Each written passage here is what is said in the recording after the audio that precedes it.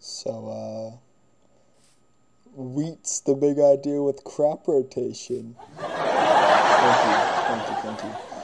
you. Sorry if that was corny. I'm really killing these jokes. Cauliflower.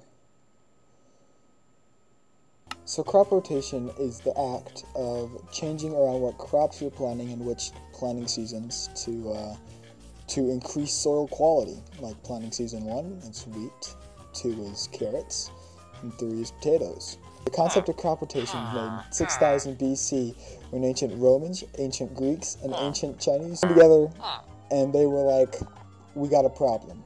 Well, what is your problem? Well, our soil quality is really bad because we keep using up all the nitrogen by planting only one crop instead of letting it replenish. Well, you shouldn't do that, you doink. You're correct. We should learn that we can rotate our crops to increase nitrogen levels, reduce pests, get rid of weeds and disease, and increase biodiversity. So they began doing that.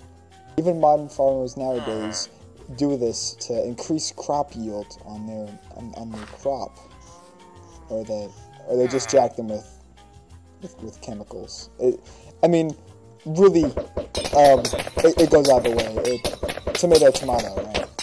But wait, no, that's not true. See, crops grown with crop rotation taste better. They retain more of their veggie flavor, so they taste even better and without all those icky chemicals you're putting inside your body, you mutant. Anyway, thank you so much for watching. Now, Pokemon, go to the polls and vote for me over my competitor or something. I don't know. I'm not your mom.